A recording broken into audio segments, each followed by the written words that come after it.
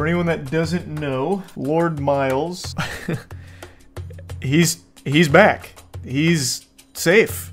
I don't think anyone expected this outcome. Earlier this year, he got captured by the Taliban, and occasionally there would be tweets on his account like, man, I actually love it here. I'm not being held captive. It actually is just super fun. Like, we're hanging out, we're, you know, drinking beer together. They give me water, they give me food. It's amazing. And everyone's like, okay, he's probably dead. This isn't real. There's no way that's real. Turns out, might have been real, because he's fine. Yeah, he was saying things like they became best friends, they had picnics and dinners, like, he made it sound like summer camp, even though he had gotten basically kidnapped by the Taliban. But he's fine. He posted this today. Everything seems all good.